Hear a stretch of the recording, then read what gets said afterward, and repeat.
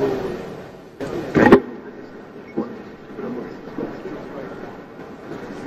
do you want to? Okay.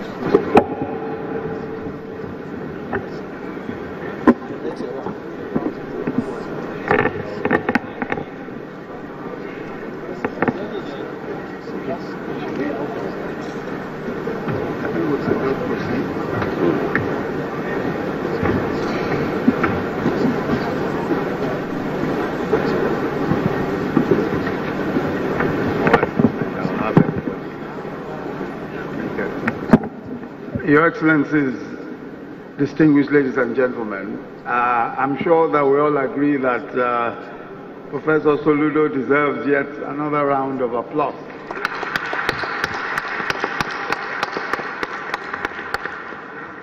Let me say that we really we're going to try and move as quickly as possible. We have very little time. But I'm going to invite the panelists to just make 5-minute contributions each. Just 5 minutes. And then I might pose a few questions. I have a few questions to ask Professor Soludo myself.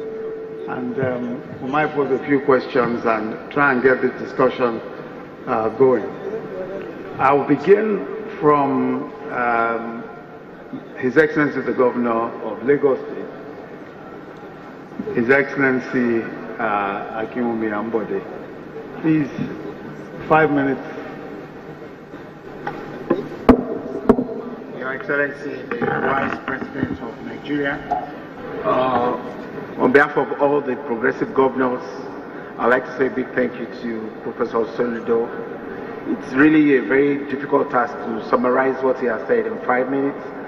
But again, I will take just a little of the few things he has said and then be able to just wrap it around what I would say the governor's perspective from the professor's economic point of view.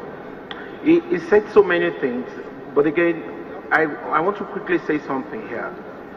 There are 23 states being governed by APC out of the 36 states. For the very first time, of the 19 states in the northern part of the country, 18 are actually governed by APC. So it's only Gombe State that it's not APC. 2 and Taraba. Okay, good. But you know, the issue is, for the very first time, we believe strongly that whatever it is that we want to see, that is the insignia of progressivism in Nigeria, we should be able to see it in any of the states that is being governed by APC. What I want to put up here from all that they have said is, there is just one economy in this country. So we need to, first of all, absorb that fact, to say that there is nothing like private sector as against public sector. There is nothing like federal government as against state government. We are all collaborating together to drive the economy of this country. So if that, in a nutshell, describes what Nigeria is and what it ought to be, we also want to say that government should be seen as an enabler, a platform that more or less, you know, creates the enabling environment for the public sector to thrive. If we see ourselves as messengers to allow enabling environment to thrive, that means whatever it is that we are doing, we should do it in such a way that we create that enabling environment so that commerce, so that industry, so that our people can feel that sense of inclusion. And that's why all of us are here. We're making progress because we're there because of our people. And if we're there because of our people, it's just those basic little things that our people need that we should just go ahead and address. So if we say that the public sector, the private sector, the federal government and the state government, we're all in one set, it means that whatever it is that we're doing in terms of policy, whatever it is that we're doing in terms of what I now refer to as rearrangement, I don't want to use the word restructuring. We should now focus on people, and then we should be people friendly, and that's the only way we can just create inclusion. He had actually talked about, the professor also talked about something about the outside economy, the people who are actually dealing with terrorism, the people who are dealing in kidnapping.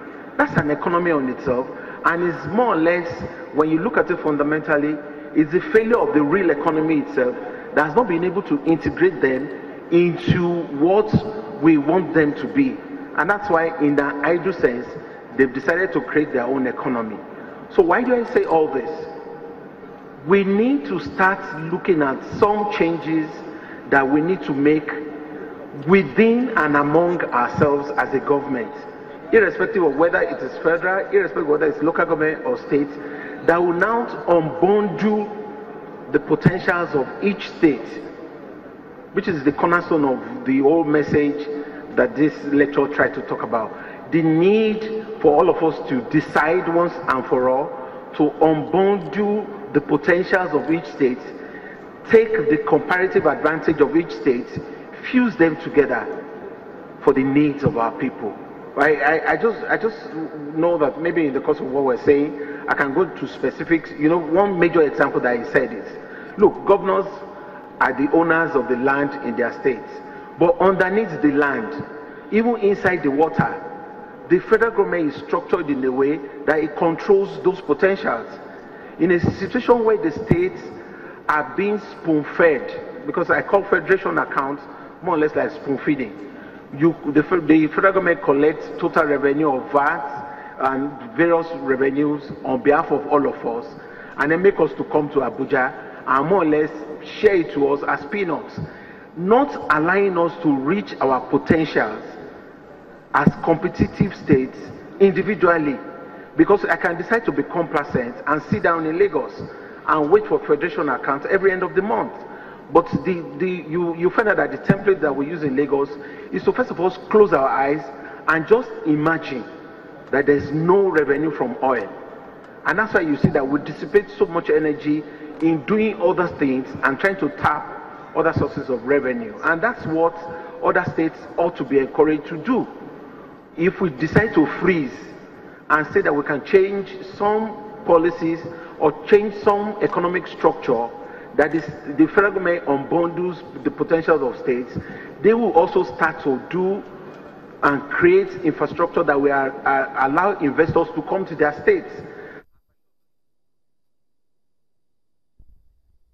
That is the governor of Lagos State, Akinwumi Ambode, speaking at the Progressive Governors Retreat taking place in Kaduna State. Was one of a number of speakers from Niger, Zamfara, Borno, Osun, Ogun State, the governors who are there present, also the Vice President, Professor Yemi Oshibajo, and the host governor, Malam Nasir El-Rufai. And the theme was building the economy of states and how to create an inclusive and sustainable economy. You're watching Channels Television. Please stay tuned for Law Weekly.